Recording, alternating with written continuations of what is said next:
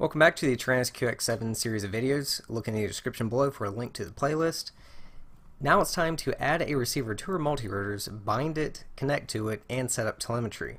The thing is, I can't do this in one video because there are so many receivers and flight controllers. So instead, if you look in the description, I'm going to leave you a link to all of my playlists that I've created for all the different receivers, at least the most common receivers for multi-rotors.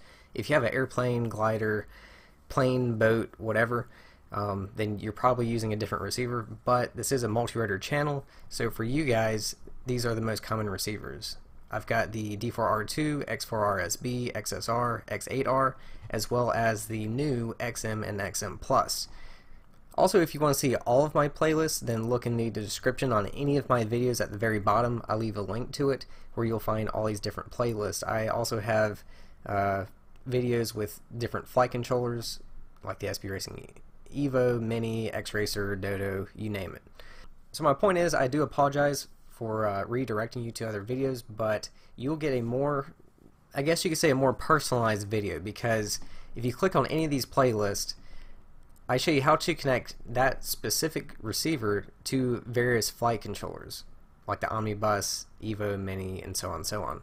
I've also added in additional videos for that specific receiver. Some of them are how to do repairs on it. If you want to see a comparison between the XSR and other receivers, I've placed that video in all of those playlists.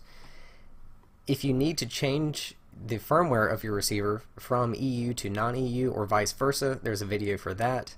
So all the information you need is going to be in the playlist for your receiver. And even if your flight controller is not in this playlist or any of the playlists, then don't worry, the setup is going to be exactly the same. The only difference between flight controllers is the pinout. So you'll just have to find the pins, but I walk you through everything and make everything extremely clear, so you should have no problem either way. That does it for this one, guys. I hope you connect your receivers, get everything bound and working, your telemetry working, so that way we can continue on with the QX7 series of videos. Thanks for watching, and I'll see you again soon.